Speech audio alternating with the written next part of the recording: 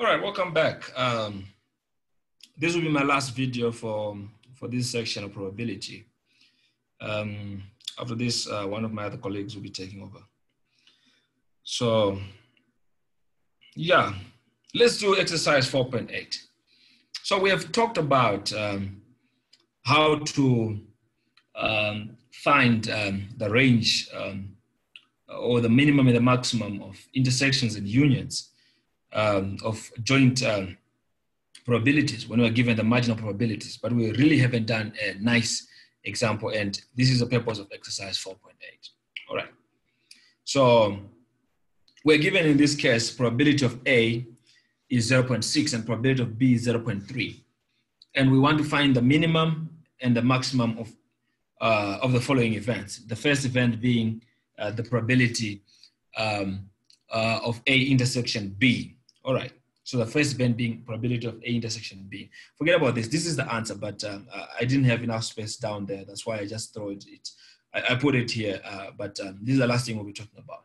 Okay. So this is the last thing we'll be talking about. But okay, the first thing is we want to establish whether the events can be mutually exclusive or not. You guys, you should remember that.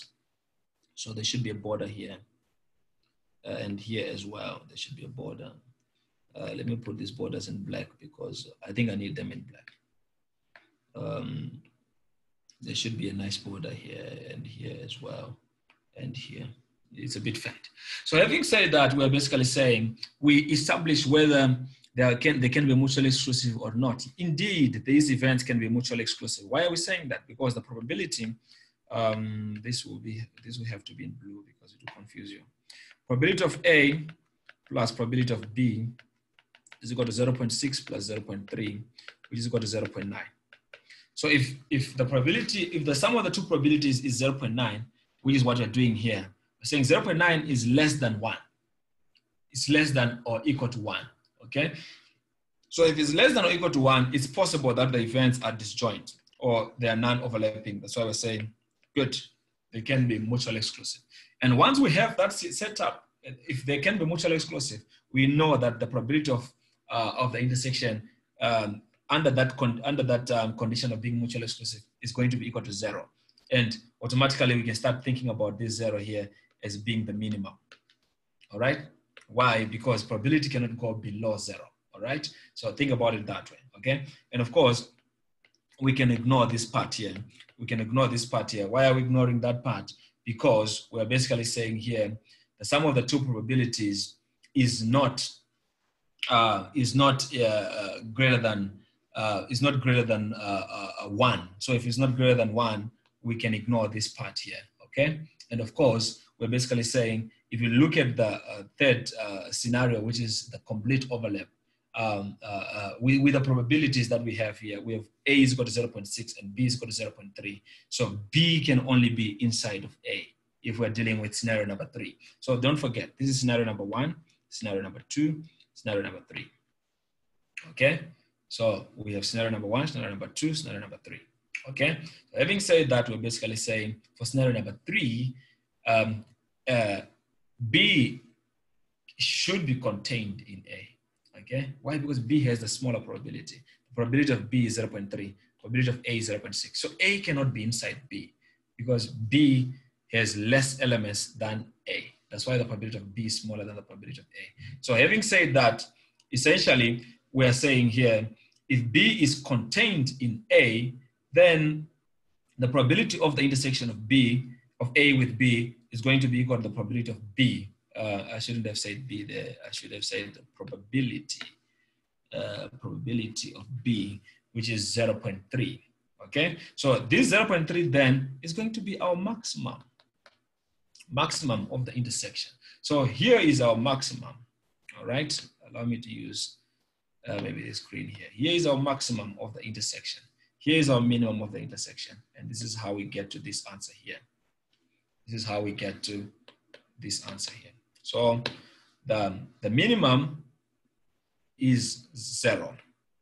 The maximum is 0.3. And we get to the answer over here.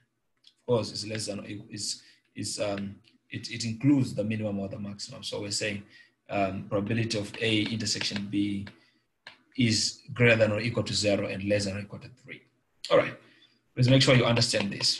Take your time and try and understand whatever we're doing here is very, very, very important. All right, let's go to number 2. Number 2 talks about a union. So what is happening here? Essentially, we're saying we can still look at the 3 scenarios, okay? We can still look at the 3 scenarios. We're saying that what are the 3 scenarios? The first scenario is whether they're mutually exclusive or not. The second scenario is for a partial overlap. The third scenario is for a complete overlap, all right? So, but because the probability of A plus the probability of B was equal to 0.9, we're saying they can be mutually exclusive. It's possible. And we ignore this because we're saying the sum of the 2 probabilities is not greater than 1. So we ignore this part here. And of course, we can also investigate the third scenario. So if they can be mutually exclusive, what did we say about mutually exclusive? If they're mutually exclusive, it means that if this is A and that is B, the sum of the 2 probabilities is going to be the union, all right? The sum of the 2 probabilities is going to be the union. Allow me to go back to the notes so that you guys can see where I'm getting it, okay? If they're mutually exclusive, the union is the sum. The union is the sum of the 2 probabilities, okay? Please make sure you are following with your notes when you are watching this video. Please follow with the notes as well. All this is given in the notes, all right? So the sum of the 2 probabilities in this case is 0.9. So that is our union over here, all right? We ignore this. The sum of the 2 probabilities is not greater than 1.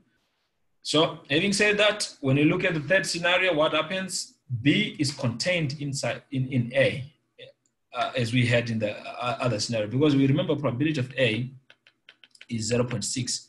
Is it 0.6? Yeah, and probability of B is 0.3. So B can only be inside A when you talk about complete overlap. You can't have A inside of B because A has greater probability than B. So if B is contained in A, the union is going to be the largest probability, which is 0.6, which is the probability of A, okay? Probability of A is 0.6, and that is going to be the union of the 2 events, as we said here, the largest probability, okay? So having said that, we're saying this is our maximum, and this is our minimum. And here is our minimum, here's our maximum, and this is the range. All right, that's our range, okay? Please make sure you can follow what I'm doing over here. This is very important. Of course, if I say something, if your lecturer or say something is very important, it means you can expect it for tests and exams, etc. So these kind of scenarios are very important, okay? You need to practice this using your practice tests, practice tutorials and the tests, etc. Okay, so let's move to number 3 quickly. We're almost there. Number 3 again, and number 4 is some form of extra practice. We're still talking about intersection here, but it's intersection of A, not with B, but with A with B complement, okay? So it gets a bit complicated, but if you think about B complement as an event in its own right, okay? So what is B complement? B complement, probability of B complement is 1 minus probability of B. So instead of dealing with probability of A, remember we're still dealing with probability of A, 0.6. Yes, there's nothing changing here. But in terms of the second event now is B complement. So we need to have the probability of B complement. That's why we are doing this, okay? That's why we're doing all this, because we need to have the probability of B complement. So the probability of B complement here is going to be 0.7. So if we do this, you can now see that the events cannot be mutually exclusive. Why are we saying they cannot be mutually exclusive? Because the sum of the 2 probabilities, probability of A plus probability of B complement, is equal to 1.3. So because the sum of the 2 probabilities now is greater than 1, they cannot be mutually exclusive, okay? They cannot be disjoint, okay? This is what we're saying here. So we ignore this one here. We ignore this part here. The events cannot be mutually exclusive. So if they cannot be mutually exclusive, we're now going to investigate these 2 scenarios here, all right? Don't forget, this is the first scenario, the second scenario, and this is the third scenario. So what is happening in the second scenario? With the second scenario, we're basically saying that there is a partial overlap. So if there is a partial overlap, we're saying the reason why the sum of the two probabilities here was like 1.3 is possibly because of an intersection, which we're saying the intersection here should be 0.3. You remember we said the amount greater or the value greater than 1, all right? Let me go back and show you guys where we're getting all this stuff. The amount greater than 1, here we are. The amount greater than 1. So the amount greater than 1 in this case, what is the amount greater than 1? The amount greater than 1 here in this example is essentially we're saying 1.3 minus 1, which is 0.3. And that becomes our intersection. Don't forget, we're dealing with B complement. We're not dealing with B here, we're dealing with B complement. All right, so this will be the intersection, probability of intersection. Then we go to the last scenario, which is scenario number 3. What is happening with scenario number 3? A now is the one who is contained inside B complement. Remember, we're not dealing with A and B anymore. We're dealing with A and B complement. All right, very, very, very, very important. And B complement now has a greater probability than A. So A is the one who is contained inside B complement. So if A is the one who is contained inside B complement, what are we getting to? We're basically saying that the probability of the intersection is going to be the, like we said in the other case, the smallest probability. For intersection, when we are dealing with complete overlap, the probability of intersection is the smallest probability. And what is the smallest probability here? Is the probability of A.